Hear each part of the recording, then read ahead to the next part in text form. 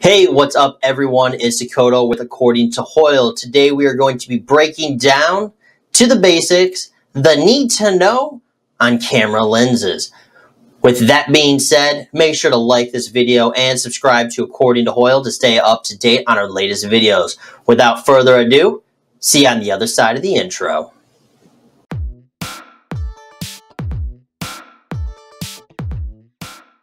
On the equipment side of things, arguably one of your biggest assets will be the types and quality of lenses you have available to you. Depending on if you're filming a real estate virtual tour or a safari in Africa, the types of lenses you use in each job will be vastly different. But before we jump into all that crazy, let's talk about the two main attributes of your lenses. That is focal length and f-stop.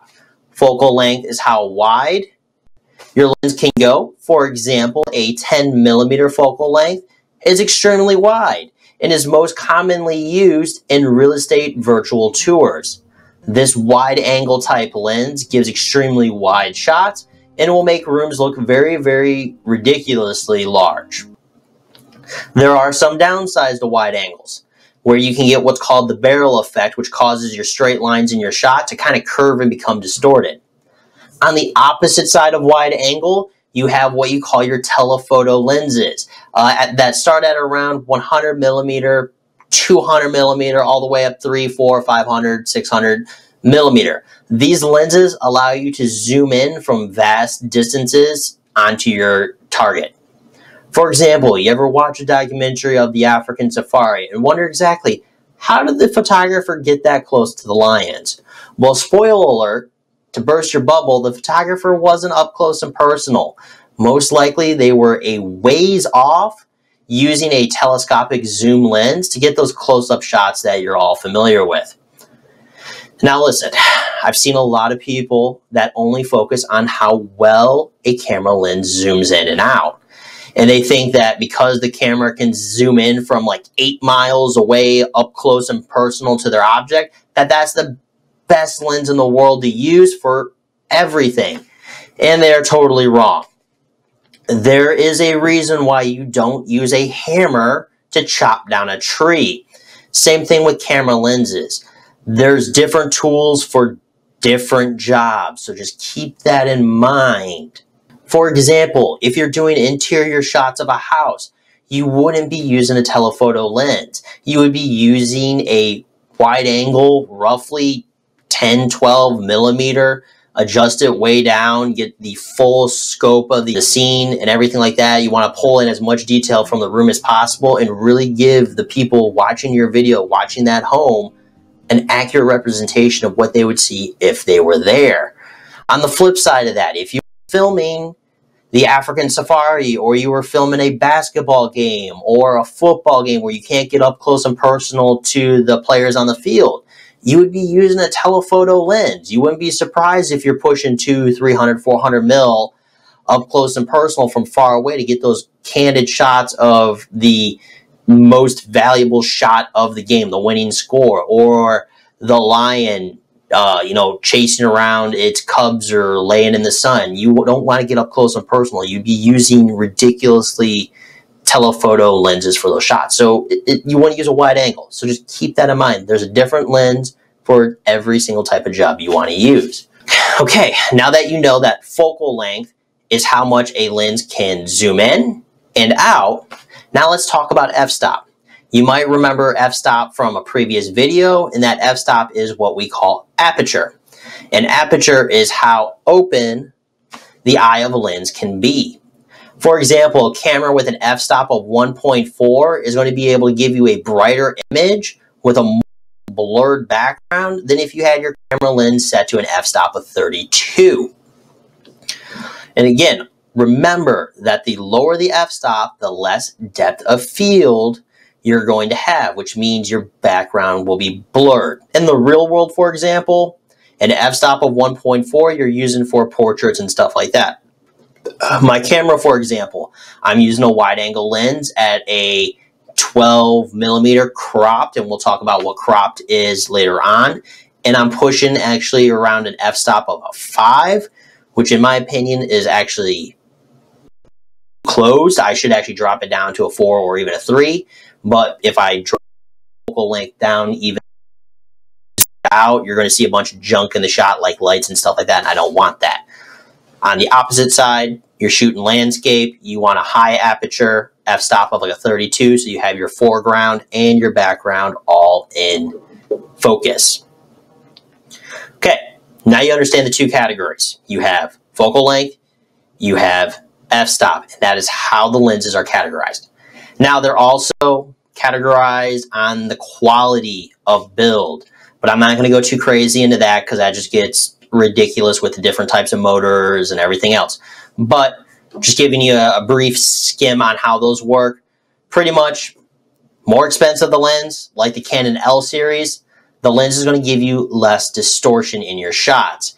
Now, I'm going to be honest, every lens will give you some type of distortion. That's a fact of law. Now, you can change most of the issues in post-production. L series lenses for Canons, for example, are going to give you better images, crisp, clear, less issues than, say, a kit lens that came with your camera. It's just you're spending more money for it. You also get awesome features like weatherproofing, so you don't have to worry about your lens fogging up and stuff like that. And they're more rugged, if that makes sense. Like, they're less likely to break or wear down over time. But that's about it. We're not going to go any crazier into expensive lenses and stuff like that. I mean, there's people that do bird photography that spend $15,000, $20,000 on a camera lens. So, I mean, trust me, if you have money to spend, they have a camera lens that you can buy for that price. It's crazy. However, if you do want to go into more details on the different camera lenses like that, honestly, go on the internet. There's 85 billion different videos reviewing the different types of lenses and why you should buy it or why you shouldn't. I'm not going to waste your time. You can go find those videos if you want. Anyways, back to lenses and how they look and they work. When you're looking at your lens, you're going to have two rings on that lens. The first one that's closest to the edge where the eye is, not the part that's attached to the camera body, is your focus ring. When you move this left and right, your camera will your lens will focus on whatever your object wants to be. Now, that's awesome if you have somebody what's called pulling focus for you. Their job is to make sure whatever you want in your scene to be in focus stays in focus. In my case, and a lot of other people that are on YouTube, stuff like that, we don't have the time, we don't have the money to have other people, a camera crew, pull focus, sound for us, and we have to fly solo a lot of the times. So in my case, I did my research. I went with Canon. Canon's newer camera series, like the 90D, so on and so forth, have an awesome autofocus that's actually a 2-stage, and that allows me not have to pay somebody to pull focus for me. In the case with my camera that I'm using now, I can move left and right, forward, backwards, all this other stuff, and I will constantly stay in focus. Canons are just, that's one of the main features that they're known for. Their ISO stuff isn't the best shooting at night. It is what it is. Sony in some aspects are better. Sony doesn't have as well as an autofocus system as Canon, in my opinion. However, the autofocus that I'm using locks onto my face, so I move, I stay in focus. There are downsides to that, though. If I have a bunch of people behind me, I stay in focus. They're all blurred out. There's other options, though. I set a point on my camera, and the camera automatically keeps that area of the screen in focus. But if I move out of the area, I go out of focus. So there's a lot of different tips and tricks. So if you're like buying a camera, for example, I'm getting off topic here. If you're buying a camera, for example, and you know you're going to film solo, make sure it has a good autofocus system. It will make your life a little bit easier. Okay, I digress. Shameless plug on the Canon 90D and the newer cameras from Canon. Okay, so the first ring on the far side, focusing. Okay, so now the second ring that is closer towards the camera body and it has a bunch of numbers next to it. That is the ring that adjusts your focal length. And you're probably noticing a bunch of weird numbers next to it, and that's fine. When you adjust the ring, you're going to see that your camera lens actually moves in and out and kind of like gets longer and shorter and stuff like that. You're also going to see those numbers move. When those numbers or a number matches up with a white line, that line is telling you what focal length the lens is at. For example, an 18 millimeter wide angle, or in the case of if it's a variable lens and not a fixed prime lens, it could be 55 millimeters. So what that's telling you is a camera that's variable can move and zoom from 18 at its widest to 55 mil at its most zoomed in. Quickly, prime lenses are lenses that are fixed at 55 millimeter at an aperture of 1.4. Those are fixed prime lenses, and that means you can't adjust anything. It's in the case of the 18 millimeter to 55 millimeter kit lens that came with my 90D that I'm actually not using right now, the f-stop also changes, so it's a variable. It can change from a 3.5 aperture at 18 millimeters all the way up to a minimum of 5.6 at 55. Now, you can get cameras that zoom in closer, like your telephoto lenses that have a ridiculously low aperture number. That's fine. You're going to spend a bunch of money. I mean, I've seen camera lenses that are $10,000, $15,000, $20,000 and stuff like that. Like I said before, you have money to spend, there's a camera lens out there for you. So just keep that in mind. If you want a higher quality lens that can keep the aperture really open, the eye really open at zoom distances, you're going to pay for it. Okay, so now that you know the basics on lenses, focal length, and f-stop, there is one catch to this that I mentioned earlier in the video, and that's called, you might have heard me say it, crop sensors. Okay, so we were talking about focal lengths. Focal lengths is, the camera lens being able to zoom in and out, right? Those numbers that are on the lens are true if you are taking photos or filming on what's called a full frame camera body, 35 millimeter. What I mean is if you attach that lens to a full frame at 55 millimeter, the shot you take will be correct. I know you're probably wondering yourself, wait a second, any camera you take of a shot is correct. Well, kind of. You have a full frame at 35 millimeter. You also have what's called a crop sensor camera. What this means is that the sensor is actually not full frame, it's smaller. Each company kind of calls it its own thing. Canon, for example, calls their crop sensors, like the 90D, the Rebel series, the T7i, so on and so forth. They call those APS-C sensors, such as in the 90D. They have what's called a crop of 1.6. What this means to you is that if you're taking a photo side by side at the same 55 millimeter, like I'm going to show you the image on the screen, 55 millimeter on an APS-C crop of 1.6 in a full frame, the camera that's full frame, the photo that's coming from that full frame camera is going to be 1.6 times bigger than your APS-C. You're going to get 1.6 times more of the image, in this case of the dock, in your photo. It's not that big of a deal. It's simple math. And I'm going to teach you how to do the simple math and how you can multiply or divide across so you can make sure that you're able to communicate effectively with other professionals. Okay, so going back to the dock image that you see on your screen. If we were to take the photo at 55 millimeters on the APS-C camera body, which is a 1.6 crop rate, if you were to take that same photo on a full frame, you would actually need to adjust the focal length on the full frame camera lens by 1.6 to make sure the images came out exactly the same. So to do that, your APS-C is at a 55 millimeter.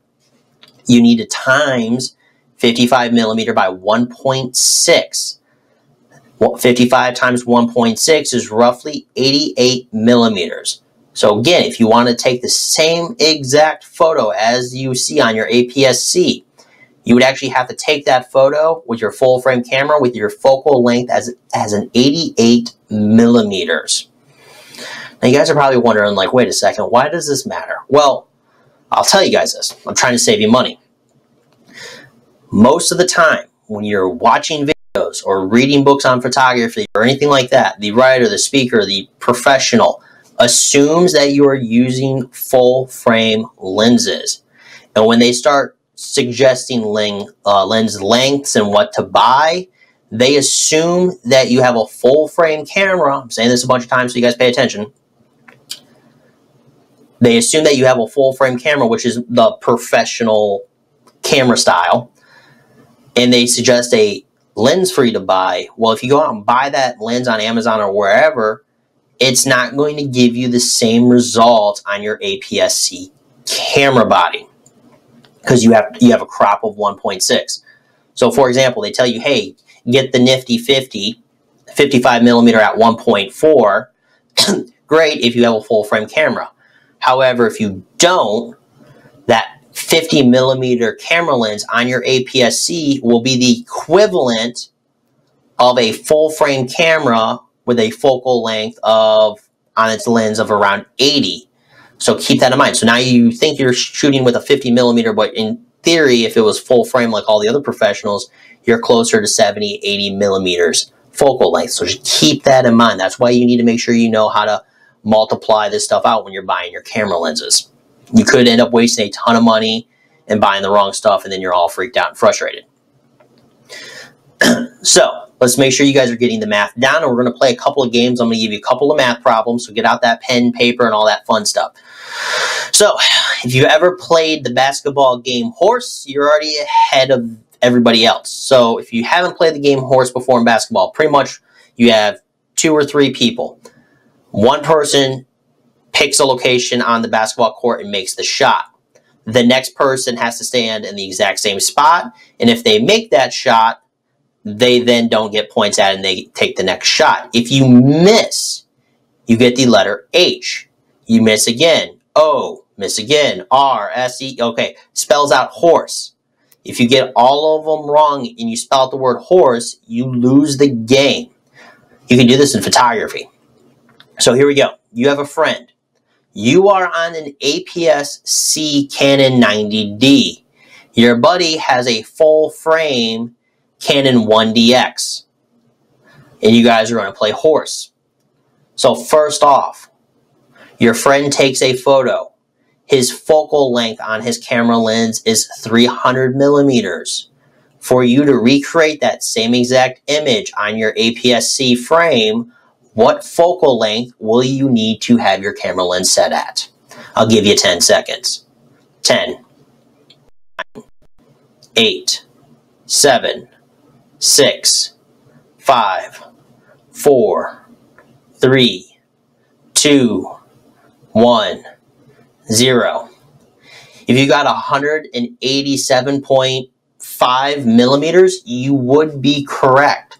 Because we know that his frame is 1.6 times larger than ours, or yours, we need to divide his focal length to get the equivalent on our smaller sensor.